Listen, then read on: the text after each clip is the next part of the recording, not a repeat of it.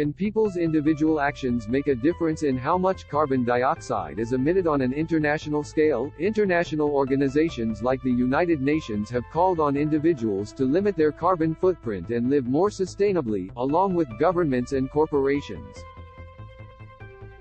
Some argue it would be more effective to focus on changing government and corporate policy to limit emissions from the energy and agriculture sectors than asking individuals to limit their carbon footprint, but experts say that while that's true, every bit of emissions reduction helps. Read more. Danish leader quits in bid to form new cabinet despite win. We should all be the most responsible citizens we can be in every sense of the word and contribute to a sustainable existence on this planet, said University of Pennsylvania climate scientist Michael Mann. He said that means, in part, minimizing our carbon footprints as individuals. And that can take a lot of different forms. The United Nations Act Now campaign for individual climate action suggests people can minimize their personal carbon footprint directly by changing their energy and transportation use and food consumption.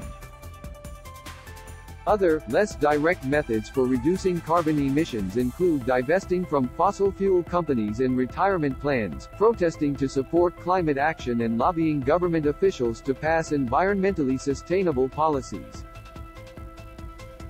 Read more. Russia rejoins wartime deal on Ukrainian grain exports. Kim Cobb, a Brown University climate scientist, said there are consequences to individuals having outsized carbon footprints. And still there are people who engage in the environmental movement who don't consider their personal carbon footprint. I think we're living in an anti-gravity moment where people are able to say, I am not concerned about my first, personal carbon footprint. Collective action matters the most, she said. In the future, though, there will be a moral and social cost to bear by those individuals. Still, there are some climate impacts that people aren't individually responsible for and can't change on their own.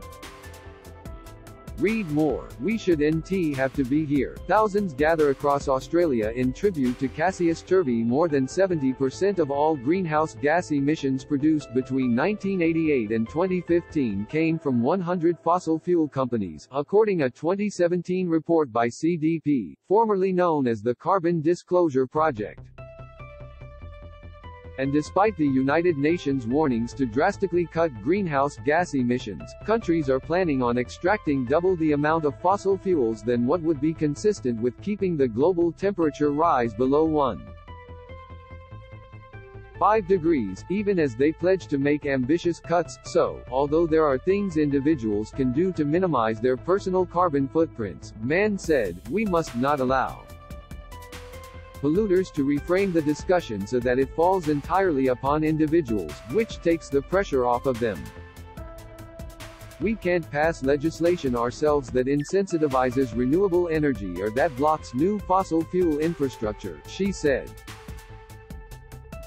Read more. NSW cop allegedly caught almost 5 times over drink driving limit after crash. We can't impose regulations on industry.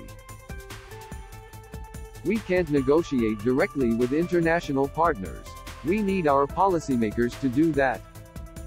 Those things can only be enacted at the systematic level, and that's why we have to keep the pressure on policymakers and on corporations and those who are in a position to make the changes that we can't make ourselves.